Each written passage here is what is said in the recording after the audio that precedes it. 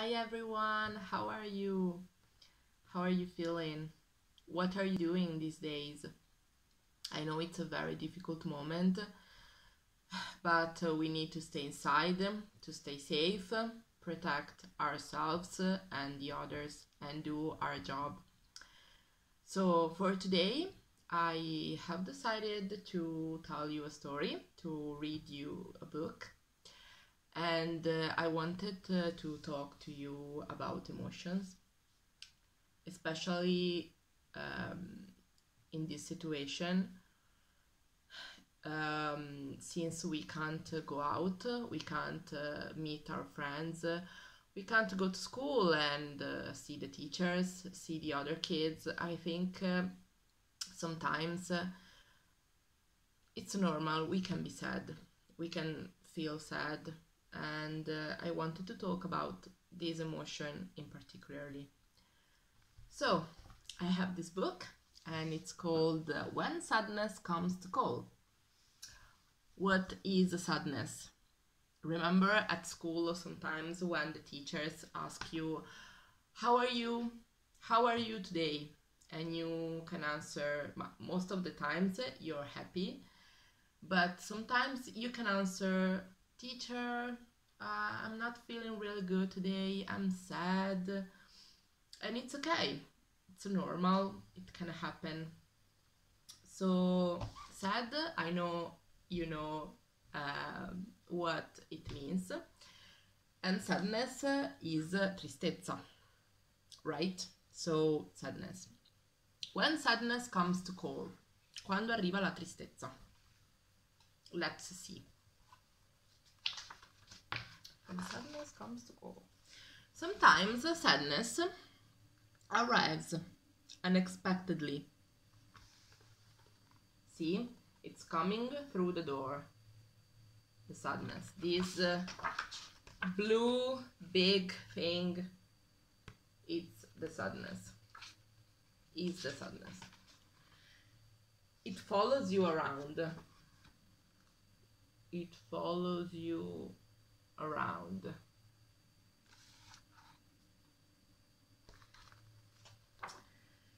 And sits so close to you, you can hardly breathe. They're sitting really close to each other. You can try to hide it. He's trying to close the door, to hide it away.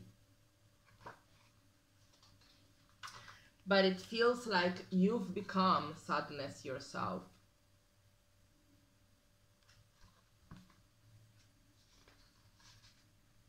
So what can we do when we're sad? Hello! Try not to be afraid of sadness. Non abbiate paura della tristezza. Give it a name. We can name it. We can give it a name. Choose wherever name you like. We can name it Peter, Susan, Margaret, Bobby, and listen to it. Ask where it comes from and what it needs. Chiedete da dove arriva e di cosa ha bisogno.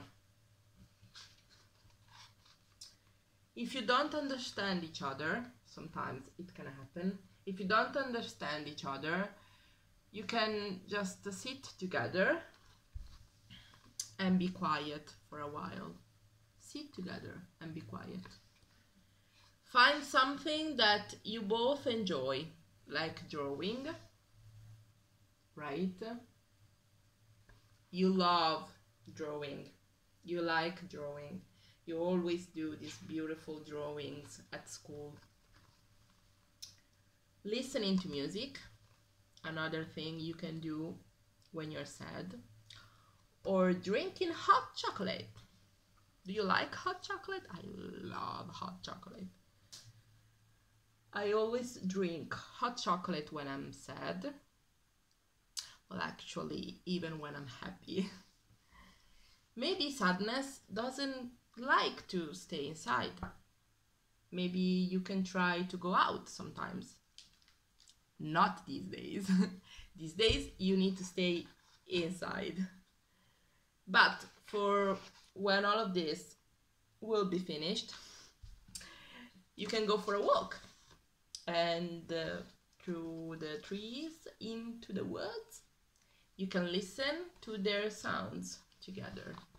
Yes, the sound of nature. And maybe all the sadness wants to know is that it is welcome. They're hugging.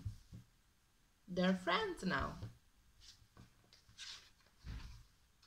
And to sleep, knowing it is not alone. See, now the sadness is a blanket for the kid.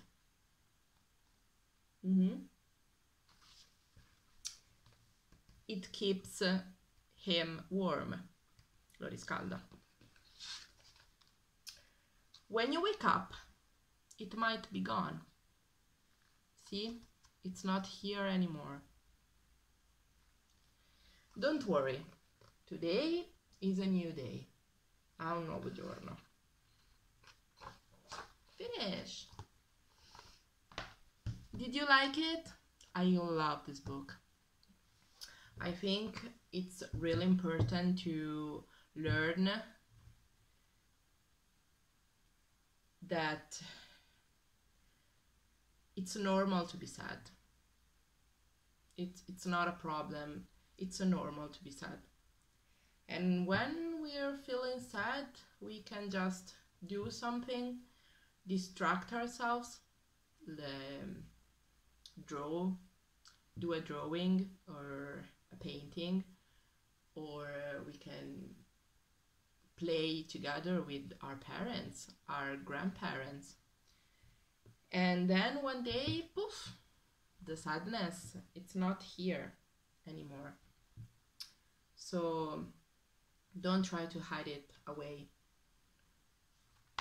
And we need to learn how to deal with our emotion.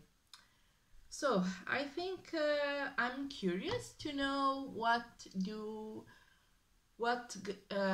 you guys do when you're feeling sad? So maybe you can draw me.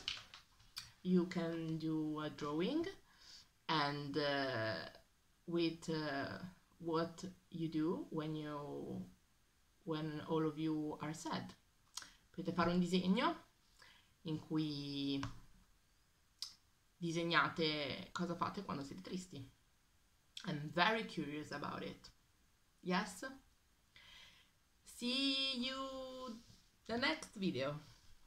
Bye guys!